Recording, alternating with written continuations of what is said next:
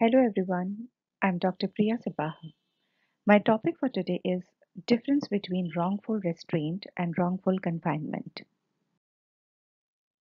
Let's start with wrongful restraint. The term wrongful restraint denotes a willful obstruction of any individual in order to keep that individual from proceeding towards any path in which that individual has a privilege to continue. According to section 339 of IPC, whoever voluntarily obstruct any person so as to prevent that person from proceeding in any direction in which that person has a right to proceed is said wrongfully to restrain that person. It has certain exceptions also, like the obstruction of a private way over land or water, which a person in good faith believes himself to have a lawful right to obstruct, is not as an offense within the meaning of this section. Let's understand wrongful restraint in a very simple manner. For example, this is a college premises and this is the entrance. Students want to come to the college for study, which is their basic right. Some of the anti-social elements are also standing on the entrance of the college and they are wrongfully restraining the students to enter into the college. Although the other path, this is also a path and these are also a space which is around the college that is free. They are only restraining students to enter into the college, but the other paths are open for them. So it is considered that the students are being wrongfully restrained by the antisocial elements to do something which is their legal right, that is to study. So that is called wrongful restraint. That means it is only for the specific area where the person is having a right to enter, but it is restrained and wrongfully restrained by some other person. But at the same time, other areas are open to move. That is called wrongful restraint. Punishment of wrongful restraint has been defined under Section 341 of IPC, which says that whoever wrongfully restrains any person shall be punished with simple imprisonment for a term which may extend to 1 month, or with fine which may extend to 500 rupees, or with both. So the classification of offence are: first is punishment, that means a simple imprisonment for 1 month or fine or both. Second is bailable. Here the meaning of bailable is if an offence is bailable, police has the authority to release the accused on bail on getting the defined surety amount along with the duly filed bail bond at the concerned police station. Otherwise, arrested person has to apply for bail before a magistrate or court. Secondly, it is a cognizable offence and triable by any magistrate. That means if an offence is cognizable, police has the authority to arrest the accused without a warrant and to start an investigation with or without the permission of a court. Otherwise, police does not have the authority to arrest the accused without a warrant, and an investigation cannot be initiated without a court order. And lastly, this is a compoundable offense by the person restrained. Here, the compoundable means a compromise can be done between the accused and the victim, and a trial can be avoided. Otherwise, no compromise is allowed between the accused and the victim except under certain situation where the High Court or Supreme Court have the authority for quashing a matter. Next is wrongful confinement. The term wrongful confinement has been explained under Section 340 of IPC, which lays down that whoever wrongfully restrains any person in such a manner as to prevent that person from proceeding beyond certain circumscribing limits set wrongfully to confine that person. For example, if A causes Z to go within a wall space and locks Z in, A thus prevented from proceeding in any direction beyond the circumscribing line of fall. A. Wrongfully confine Z. You can easily understand with a very simple diagram that this is a room and Z has been confined by A in this room. There is no other way out to get out from the room. So that is why Z has been wrongfully confined by A because there is no other way out. Whereas in wrongful restraint, if there is another way out, then it can be said that it is wrongful restraint. But here there is no way out, so that's why it is called as wrongful confinement. Punishment of wrongful confinement is explained under section 342 to 348 of IPC. According to section 342, whoever wrongfully confines any person shall be punished with imprisonment of either description for a term which may extend to 1 year or with fine which may extend to 1000 rupees or with both. That means the classifications of offences are the punishment which should be the imprisonment for 1 year or fine of 1000 rupees or both. Then cognizable, this is a cognizable offence and can be triable by any magistrate. Then it is bailable and compoundable by the person restrained or confined. I have already explained the meaning of cognizable, bailable and compoundable. The second category of wrongful confinement is wrongful confinement for 3 or more days.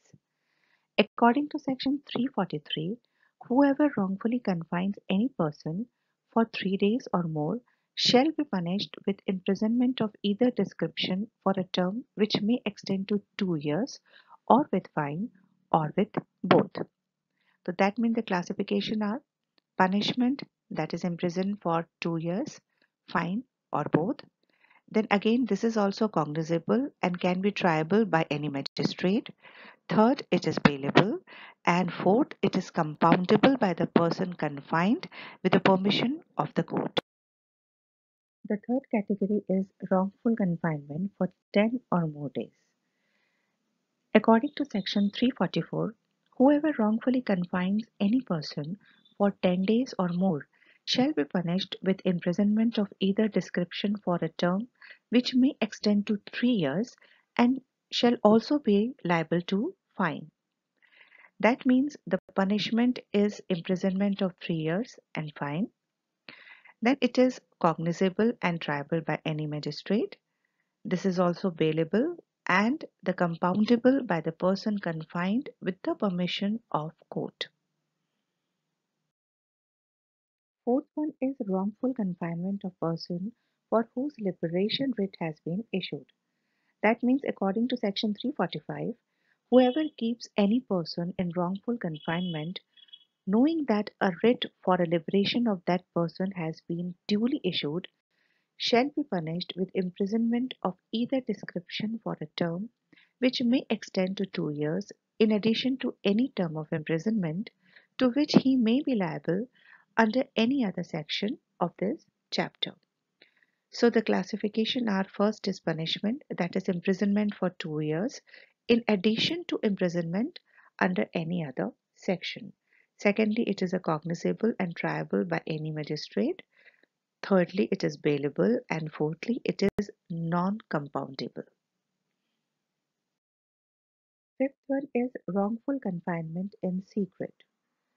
According to section 346, whoever wrongfully confines any person in such manner as to indicate an intention that the confinement of such person may not be known to any other person interested in the person so confined, or to any public servant, or that a place of such confinement may not be known to or discovered by any such person or public servant as herein before mentioned shall be punished with imprisonment of either description for a term which may extend to 2 years in addition to any other punishment to which he may be liable for such wrongful confinement.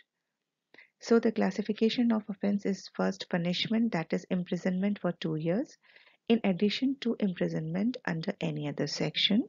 Secondly, this is also cognizable and triable by any magistrate. Thirdly, it is bailable. And fourth, this is also compoundable by the person confined with the permission of the court. Sixth one is wrongful confinement to extort property or constraint to illegal act. This is mentioned under section 347. It explains that whoever wrongfully confines any person for the purpose of extorting from the person confined or from any person interested in the person confined any property or valuable security, or of constraining the person confined or any person interested in such person to do any illegal or to give any information which may facilitate the commission of an offence, shall be punished with imprisonment of either description for a term which may extend to 3 years, and shall also be liable to fine. So the classification is imprisonment for 3 years and fine. Secondly, cognizable and triable by any magistrate. Thirdly, it is bailable. And fourth, it is non-compoundable. The seventh one is wrongful confinement to extort confession or compel restoration of property. This has been described under section 348 of IPC, which explains that whoever wrongfully confines any person for the purpose of extorting from the person confined or any person interested in the person confined any confession or any information which may lead to detection of an offence or misconduct, or for the purpose of constraining the person confined or any person interested in the person confined to restore or to cause the restoration of any property or valuable security, or to satisfy any claim or demand, or to give information which may lead to the restoration of any property or valuable security, shall be punished with imprisonment of either description for a term which may extend to 3 years, and shall also be liable to fine. So the classification are imprisonment for 3 years and fine. Then it is cognizable and triable by any magistrate. This is also bailable and non-compoundable. A quick revision of the difference between the wrongful restraint and wrongful confinement. First, in wrongful restraint, a person is restrained from proceeding in some particular direction, though free to proceed elsewhere. Whereas in wrongful confinement, a person is restrained from proceeding in any direction beyond a certain area. Second, wrongful restraint is genus, but wrongful confinement is a species of wrongful restraint. Third is wrongful restraint is an offense which prevents a person from proceeding in a direction in which that person has a right to proceed. Whereas in wrongful confinement, in this offense which keeps a person within certain circumscribing limit, the person wrongfully confined cannot go out of circumscribing limit even if he wishes to go. Fourth, in wrongful restraint, there is only a partial suspension of one's liberty, whereas in wrongful confinement, the restraint is total or absolute.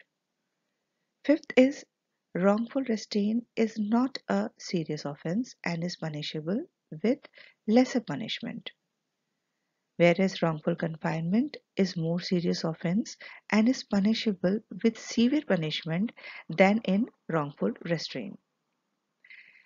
The last one is punishment for wrongful restraint is imprisonment to 1 month or fine of rupees 500 or with both. Whereas in wrongful confinement, the punishment is imprisonment of 1 year, which may extend to 3 years on the duration of confinement, or fine of rupees 1000, or with both. So that's all about the distinction between wrongful restraint and wrongful confinement. If you want the detailed notes, you may visit to my website, that is priyasepaha.com. Hope you like the video, and if you like it, don't forget to subscribe my channel. So see you next. Bye bye.